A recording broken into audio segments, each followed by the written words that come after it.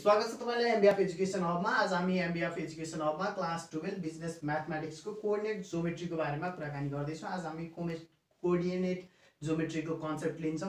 के फर्मुलाहरु युज हुन्छ ती फर्मुलाहरुलाई चाहिँ लिस्ट आउट गर्छौं। हेर्नु त, अब कोऑर्डिनेट ज्योमेट्री भन्ने बित्तिकै के हो यो कुरा हामीले बुझ्न जरुरी छ। कोऑर्डिनेट ज्योमेट्री हेर्नु है, ज्योमेट्री हामीले पहिलेदेखिबाट पढिरहेका छौं। ज्योमेट्री भनेको के हो त? ज्योमेट्री भनेको विभिन्न शेप, साइज, फिगरहरुलाई हामीले ज्योमेट्री भन्छौं। जस्तै ट्रायंगल, रेक्टेंगल यी सबै ज्योमेट्री हुन्। अब कोऑर्डिनेट ज्योमेट्री, कोऑर्डिनेट भन्ने बित्तिकै हाम्रो पोइन्ट भर्टेक्स भन्छौं हामीले कोऑर्डिनेटलाई। कोऑर्डिनेट भनेको पोइन्ट भर्टेक्स हो भनेपछि पोइन्टहरुको ज्योमेट्रीलाई चाहिँ हामीले के भन्दा रहेछौं? Coordinate geometry भन्छौं। अब त्यही पोइन्टहरुको ज्योमेट्रीको विषयमा हामी अध्ययन गर्न गइरहेका छौं। हेर्नु है त, अब पहिला सुरु त पोइन्टहरुको ज्योमेट्री रहेछ, पोइन्टै बुझ्न पर्यो। हेर्नु है, पोइन्ट भनेको अब हामीले चाहिँ पोइन्ट हेर्दाखेरि कोऑर्डिनेट ज्योमेट्रीमा यहाँ पढ्दाखेरि चाहिँ 2 डाइमेन्सनल मात्र हेर्छौं। 2 डाइमेन्सनल भनेको कस्तो त भन्दाखेरि दुईटा डाइमेन्सनलबाट मात्र हेर्ने। जस्तै यो बोर्ड चाहिँ 2 डाइमेन्सनल फिगर हो भने हामीले चाहिँ क्लासरुमलाई लियौ भने यो क्लासरुम चाहिँ 3 डाइमेन्सनल फिगर हुन्छ। यसमा लेन्थ पनि हुन्छ, ब्रेथ पनि हुन्छ, हाइट पनि हुन्छ, तर यसको चाहिँ लेन्थ र ब्रेथ मात्र हुन्छ है। त्यसलाई हामीले बुझ्दाखेरि चाहिँ हामीले रेक्टेंगल र क्यूब लिन सक्छौं। अब 2 डाइमेन्सनल पोइन्ट भन्ने बित्तिकै एउटा बिन्दु हेर्नु है, यहाँनिर एउटा पोइन्ट छ। जस्तै यो मार्करको एउटा टुप्पो यो पोइन्ट हो। अब यसलाई हामीले डाइरेक्सनली हेर्ने हो भने हेर्नु है, डाइरेक्सनली हेर्दाखेरि एक्स एक्सिस, वाइ एक्सिस र 3D हेर्न पर्यो भने 3 डाइमेन्सनल हेर्न पर्यो भने हामीले जेड एक्सिस पनि युज गर्छौं। अब एक्स एक्सिसबाट हेर्दाखेरि यो पोइन्ट चाहिँ कहाँ छ भनेर पोइन्ट आउट गर्नलाई हामीले यहाँनिर जस्तै ग्राफ लिन्छौं। यो चाहिँ 2 डाइमेन्सनल हेर्दै छौं, यहाँबाट पोइन्ट कहाँ छ भनेर हेर्नलाई फर एक्जाम्पल यो पोइन्ट यहाँ छ। ल यो पोइन्ट कहाँ छ भनेर हेर्न चाहिँ यहाँबाट हामीले 1 2 3 4 5 भने एक्स एक्सिसमा कति उता गएको छ त 5, यता कति गएको छ 1 2 3 4 5 6, यता 6 गएको छ। त्यसैले यसलाई हामीले 5,6 लेख्छौं। 5,6 मा 5 x को भ्यालु हो र 6 चाहिँ y को भ्यालु हो। यसरी हामीले पोइन्टलाई चाहिँ x र y मा डिनोटेट गरे हुन्छौं यदि 2 डाइमेन्सनली हेर्ने हो भने। यदि 3 डाइमेन्सनली हेर्ने हो भने हामीले x y z भन्छौं। हेर्नु है, अब के रहेछ x र y भनेको चाहिँ के रहेछ, पोइन्टलाई हामीले डिनोटेट गरेर लेखेका छौं। x र y भनेर डिनोट गरेर लेखेका छौं। यो x एक्सिसमा कति गएको छ र y एक्सिसमा कति गएको छ भनेर हेरेको। यदि 3D हेर्ने हो भने यसलाई हामीले के लेख्थ्यौं, 3D ले हेर्ने हो भने x y z लेख्थ्यौं। अब यो चाहिँ हाम्रो पोइन्टलाई कोऑर्डिनेट फर्ममा लेख्यौं। यसलाई कोऑर्डिनेट भन्छौं। x लाई x कोऑर्डिनेट, y लाई y कोऑर्डिनेट। यसमा भ्यालु हुन सक्छ फर एक्जाम्पल 5 6 5x कोऑर्डिनेट हो, 6y कोऑर्डिनेट हो, यस्तै 5 6 4 हुन सक्छ। यसलाई हामीले कोऑर्डिनेट भन्छौं। अब लाइन हेर्नु है त, लाइन भनेको चाहिँ के हो त भन्दाखेरि लाइन भनेको चाहिँ दुईवटा पोइन्टहरुलाई चाहिँ हामीले कनेक्ट गर्दियौं, जोड्दियौं भने चाहिँ एउटा लाइन भन्छ। हेर्नु है त, दुईवटा पोइन्ट छ, यो दुईवटा पोइन्टलाई हामीले जोड्दियौं भने यो लाइन बन्यो। अब फर्स्ट को कोऑर्डिनेटलाई हामीले कोऑर्डिनेट a भन्यौं। कोऑर्डिनेट a को भ्यालु x1, y1 फर्स्ट को भएर x1, y1 लेख्यौं। फेरि सेकेन्ड को x2, y2 लेख्यौं। अब यो लाइनकै ज्योमेट्रीहरुलाई हामीले अध्ययन गर्छौं। सम्भवतः तपाईहरुको बुकमा चाहिँ यो लाइनको ज्योमेट्रीलाई मात्र अध्ययन गरेको छ। अब लाइनबाट ट्रायंगल बन्छ, रेक्टेंगल बन्छ, यी कुराहरुलाई अध्ययन गरेका छौं। हेर है, अब यो लाइनमा चाहिँ के गर्न सकिन्छ त हेर्नुस् त। अब यसको बीचमा चाहिँ कति रहेछ त, बीचमा के रहेछ त भनेर हेर्ने हो भने यसको बीचको भ्यालु निकाल्न सक्यौ, जसलाई हामीले मिड पोइन्ट भन्छौं। m ले डिनोटेट गरे मैले x, y लेखे। हेर है त, फर्स्ट नम्बरमा के रहेछ mid point x, y। Mid point भन्ने बित्तिकै दुईटाको बीचको आधा हेर्नुस् है त, दुईटाको बीचको आधा x1 र x2 को आधा, y1 र y2 को आधा। x1 plus x2 divided by 2, y1 plus y2 divided by 2। यो चाहिँ हाम्रो मिड पोइन्टको फर्मुला भयो। अब यसलाई चाहिँ यो मिड पोइन्ट भयो। अब हामीले के गर्न सक्छौं त, एक्सटर्नली काटेको केसमा, त्यसपछि इन्टरनली काटेको केसमा चाहिँ कसरी डिवाइड भएर आउँछ त्यो हामीले हेर्न सक्छौं। हेर्नु है त, अब इन्टरनली काटेको भनेको भित्रबाट काटेको केसमा इन्टरनली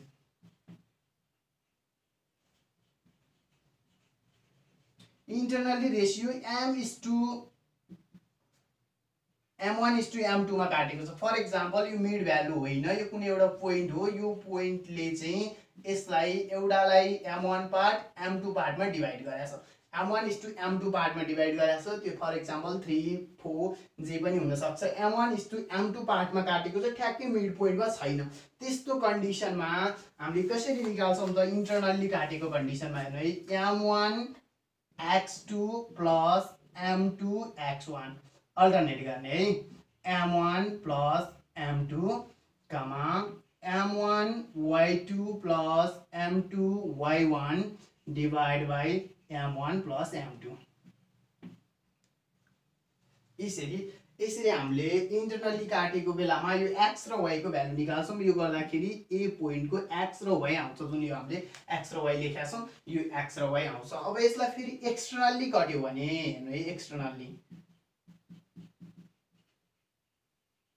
एक्सटर्नल्ली रेशियोमा काटियो भने यही रेशियोमा यदि एक्सटर्नल्ली कटेको हो भने एक्सटर्नल्ली भनेको बाहिरबाट है बाहिरबाट काट्दाखेरि फुल चाहिँ यो पुरै लाइन फुल हुने भयो m1 हुने भयो र m2 चाहिँ बाहिरबाट काटिएको रेशियो हुने भयो त्यसमा चाहिँ के हुन्छ एउटा नेगेटिभ हुन्छ m2 चाहिँ नेगेटिभ हुन्छ त्यसमा अब हामीले x र y निकाल्न पर्यो भने m1 x2 minus m2 x1 divided by m1 minus m2 comma m1 y2 minus m2 y1 divided by m1 minus m2 use गर्छौं यो चाहिँ एक्सटर्नल्ली काटेको बेलामा र सिम्पली तपाईहरुलाई एक्सटर्नल्ली इन्टरनल्ली केही पनि भन्देको छैन क्वेशनले भने त्यस्तो कन्डिसनमा चाहिँ इन्टरनल्लीको फर्मुला लगाउनु पर्ने हुन्छ केही पनि भनेको छैन भने यो भयो हामीले मिड पोइन्टमा काट्दा कुनै सर्टेन पोइन्टमा इन्टरनल्ली काट्दा कुनै रेशियोमा र एक्सटर्नल्ली कुनै रेशियोमा काट्दाखेरि के हुने रहेछ भनेर सर्ट हेर्यौ अब यही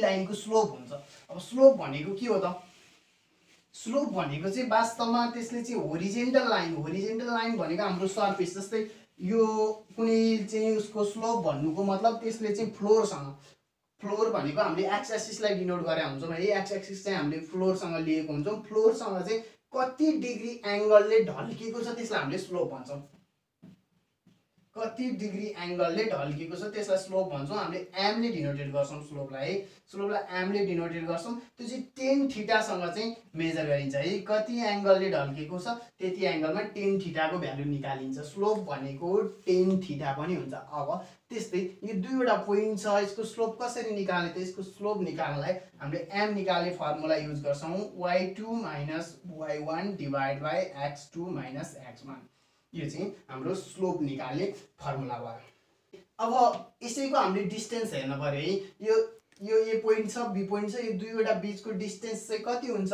भनेर हेर्न पर्यो भने डिस्टेन्स फर्मुला युज गर्छौं हामीले डिस्टेन्स निकाल्दा चाहिँ हामीले फर्मुला युज गर्छौं रुट अन्डर x2 x1 को whole square plus y2 y1 को होल स्क्वायर यो फर्मुला युज गरेर हामीले डिस्टेन्स निकाल्छौं यो चाहिँ भयो लाइनका कुराहरु लाइनमा हामीले मिड पोइन्ट हेर्यौं एक्सटर्नल्ली काट्दा र इन्टरनल्ली काट्दाखेरि के हुन्छ भनेर हेर्यौं यसको स्लोप हेर्यौं र यसको डिस्टेन्स निकाल्ने फर्मुला हेर्यौं अब यही लाइनको हामीले हेर्दै छौं इक्वेसन लाइनको इक्वेसन के हुन्छ त भनेर हेर्दै छौं है अब लाइनको standard equation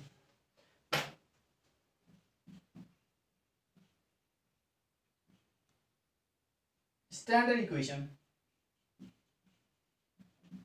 of line standard equation of line म तीन दुई चारवटा फर्म लेखिदिन्छु त्यो फर्म एकदम इम्पोर्टेन्ट हुन्छ है जुन फर्ममा चाहिँ निकाल भनेको छ त्यही फर्ममा निकाल्नु पर्ने हुन्छ standard equation of line y mx c हुन्छ y भनेको y भ्यालु x भनेको x भ्यालु भइहाल्यो m भनेको हाम्रो स्लोप हुन्छ c भनेको कन्स्ट्यान्ट भ्यालु है त्यसपछि equation of line in 1 point form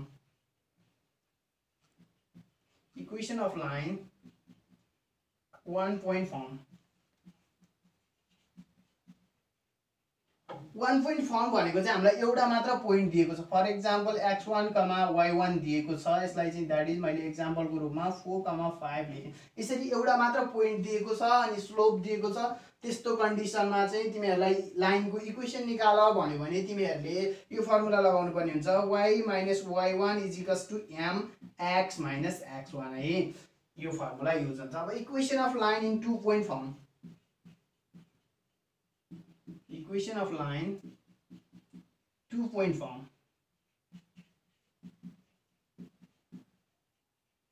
दुईवटा पोइन्ट दिएको छ दुईवटा पोइन्ट दिएर यहाँ माथि मैले एक्जाम्पलमा लिएको जस्तै x1 y1 अनि अर्को पोइन्ट दिएको छ x2 y2 दिएको छ। यस्तो कन्डिसनमा जस्तै 4, 5, 3, 6 यस्तो दुईवटा पोइन्ट दिएको छ। त्यस्तो अवस्थामा हामीले लाइनको इक्वेसन निकाल्न पर्यो भने यस्तै यही स्लोपको ठाउँमा स्लोपको फर्मुला राख्दिने है। 1 पोइन्ट फर्ममा चाहिँ स्लोप अलरेडी एक्जिस्ट गरे हुन्थ्यो, अलरेडी नै निकाले हुन्थ्यो र अरू कन्डिसनबाट निकाल्दियौँ, त्यही भएर डाइरेक्ट स्लोप हाल्यौँ। यसमा चाहिँ यहीँबाट slope निकाल्यौँ, y minus y1 is equals to y2 minus y1 slope निकाल्ने formula x2 minus x1 x minus x1। यसरी 2 पोइन्ट फर्ममा चाहिँ हामीले लाइनको इक्वेसन निकाल्छौँ। त्यसपछि अब रहेको छ intercept form, equation of line in intercept form.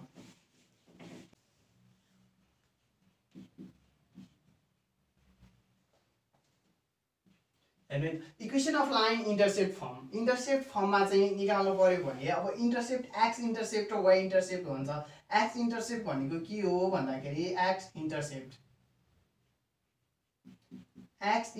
भनेको एक्समा चाहिँ कति ढल्केको छ त भन्ने हो। त्यसलाई चाहिँ हामीले x2 माइनस x1 गरेर निकाल्छौँ। Why intercept y2 minus y1 गरेर निकाल्छौँ। यसलाई हामीले a ले डिनोटेट गर्छौँ र यसलाई b ले डिनोटेट गर्छौँ है। त्यसपछि यसको इक्वेसन हुन्छ, यसको equation x by a plus y by b is equals to 1। यो इक्वेसन युज गर्छौँ है। a भनेको x इन्टरसेप्ट, b भनेको y इन्टरसेप्ट। यसरी यो इक्वेसन युज गरेर हामीले इन्टरसेप्ट फर्ममा लाइनको इक्वेसन निकाल्छौँ। यसरी तपाईहरुलाई यति क्वेसन सोधेको हुन्छ, यति क्वेसन सोधेर तपाईको टोटल्ली 6 मार्क्सको दुईटा क्वेसन आउँछ यहाँबाट र तपाईहरुले चाहिँ यति मात्र फर्मुला जान्नु भयो भने सबै मिल्छ। अब यसमा चाहिँ कस्तो कस्तो क्वेसन सोधेको हुन्छ भन्दाखेरि डिस्टेन्स निकाल्न, इन्टरसेप्ट फर्ममा पोइन्टहरु निकाल्न, लाइनको इक्वेसन निकाल्न, ट्रायंगल रेक्टेंगल दिएर आइसोसोलेट छ कि राइट एंगल ट्रायंगल छ कि कस्तो छ त्यो निकाल्न, ती सबैमा यी फर्मुला मात्रै युज हुने हो। अब यसलाई चाहिँ कस्तो कस्तो क्वेसन आउँछ फरक फरक मोडालिटीको त्यही क्वेसनहरुलाई चाहिँ हामीले सल्भ गरेर हेर्छौं। अब सल्भ चाहिँ हामी नेक्स्ट भिडियोमा गर्छौं। नेक्स्ट भिडियो हेर्नु होला। यो चाहिँ कन्सेप्ट भयो। यी भिडियोहरु चाहिँ एकदमै ध्यान दिएर हेर्नु है। यो कन्सेप्टहरु एकदमै इम्पोर्टेन्ट छ। यदि फर्मुला भयो भने तपाईको सबै क्वेसन बन्छ है। 6 मार्क्स स्योर हुन्छ। Okay, thank you.